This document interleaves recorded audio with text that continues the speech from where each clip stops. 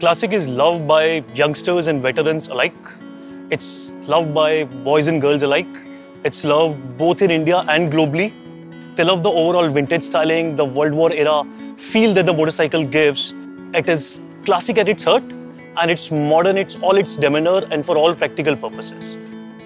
I think for over a decade, Classic had been fueling the passion for riders to go across to places they always wanted to. They want to ride out more and more.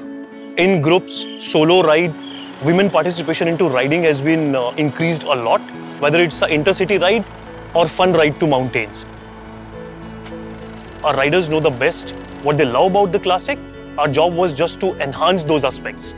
The vintage styling, thump, retro yet modern look, the stiffer chassis for better maneuverability on the roads, far smoother gear shifting, overall seat comfort for rider and pillion, making it even more awesome in every way it feels.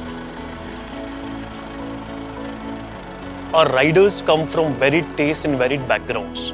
It's very prudent for them to customize the motorcycle as per their own taste. I know a lot of riders who became amateur customizer out of their passion and then evolved on to become very pro customizers, and they're doing extremely well. They have made their hobby into their profession, and this is a phenomena which has caught up with Classic across the globe.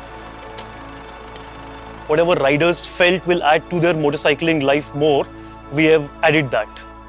We were riding across the globe with our existing riders to know what is best for the motorcycle. What the result is in front of you, the all-new Classic.